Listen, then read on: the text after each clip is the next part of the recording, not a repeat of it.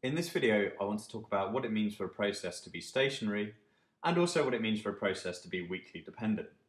So remember, the idea with time series is that we have some sort of process, and that process at time t we could let's call it xt. And the idea with a time series process is that we don't actually see the values which that process outputs for all time. We only just see the sort of values which we actually see at a given point in time. So we see what we call realizations of that particular process. And I'm going to explain what I mean by that. So at a time 1, we might get out a value of x, which is x1. And then in the next period, we might see a value of the process, which is x2. And then in general, if we sort of continue up until the point of time t, then we might get out the value of xt. So you can sort of think about xt, subscript t here, as meaning the values which the process takes on at a given point in time, or at a point in time which is given by t.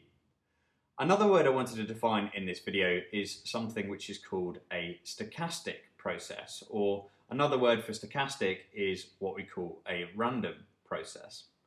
And random in this context doesn't mean that the value of which x can take on, rather, can be any value. It just means that before we actually see any of these individual realizations, we don't know with certainty what value the process is going to take on. So in that sense, xt is not a deterministic process whereby we can know what values the process takes on in the future with certainty at this current time. So why do we actually care about whether a process is stationary and whether it's weakly dependent?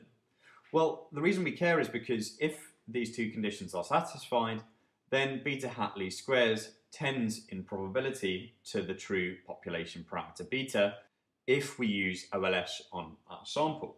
Okay, so what are the conditions under which a process is what we call stationary? The first of these conditions is that we say that the expectation of that process, the expectation of xt, has to be equal to some constant. So that importantly means that the process doesn't have a mean which is varying across time, so it's not a function of time.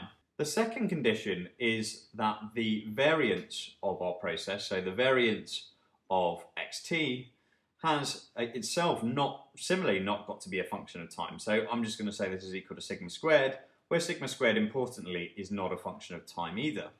So that just means that the variance is constant across time.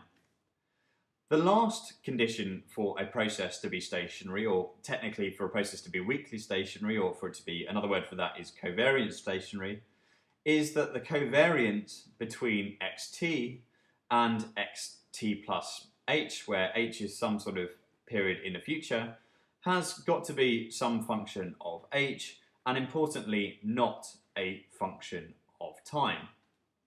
Okay, so those are the three conditions which we require for a process to be what we call stationary.